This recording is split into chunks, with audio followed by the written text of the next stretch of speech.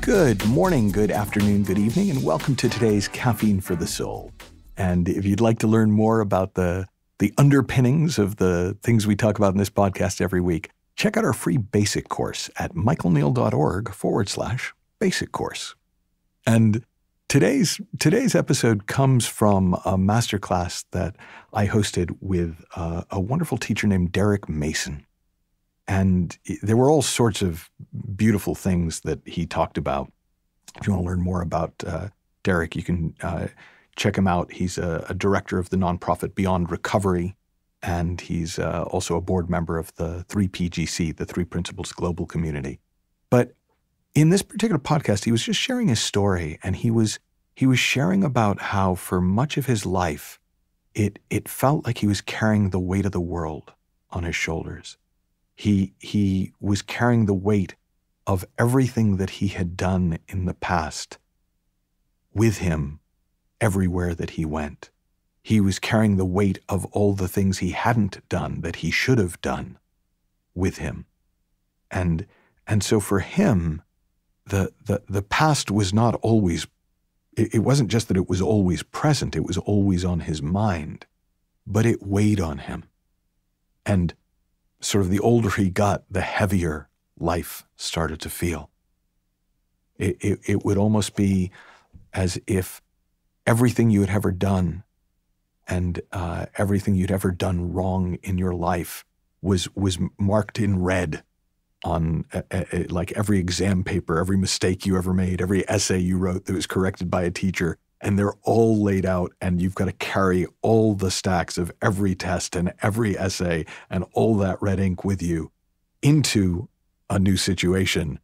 And you can kind of imagine it would get heavy. It would be hard. It would be like, do I really want to take something else on where I'm going to have to carry more, marked up, error-laden, red-inked paper around with me? Do I really want to keep carrying? Do I want to add to the weight of the world? Maybe I'd be better off just avoiding things or just not thinking about them or just drowning them out with distraction, with television, drinking them away, drugging them away, somehow doing anything so that I don't have to think about it anymore.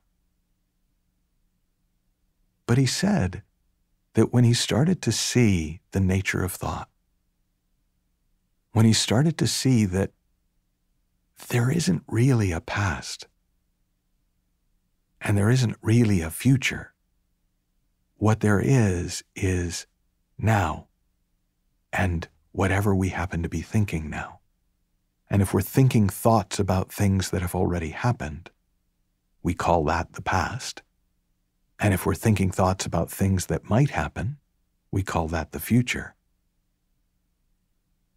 But the past never catches up with us. And the future never shows up. So really all there is now. And he said when he really saw that, when he just got there, there's no past that he has to carry around with him, and there's no future he has to worry about. He said it was like the weight of the world came off his shoulders.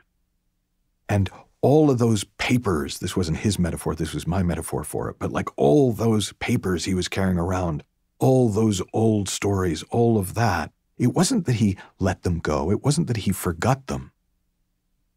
He said it was like they'd all just been loaded onto a USB stick.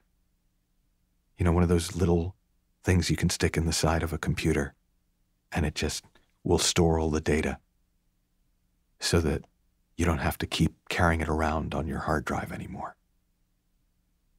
And the great thing about a USB stick is it still gives you access to anything you want to remember from the past, because there are things that have happened in your past that not only are fun to remember, but things that may well be worth remembering from time to time.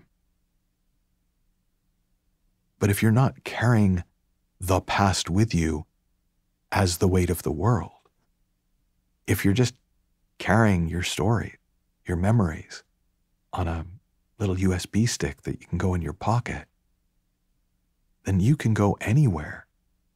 You can show up to anything clean, clear, still with access to all your memories, but without needing to carry them around with you. Now, on the off chance that I lost you at USB stick, another metaphor for this that my friend and mentor Mavis Karn uses is she says she just thinks of her past like a library that she has access to. She doesn't have to lug it around with her, but it's just always available to her. And so, each book on the shelf is another chapter from her life. It's another incident from her life. And if when she's teaching or sharing or being with somebody, it occurs to her that it might be helpful for them to know something from her past, to kind of see that, oh, she's been through things like they've been through.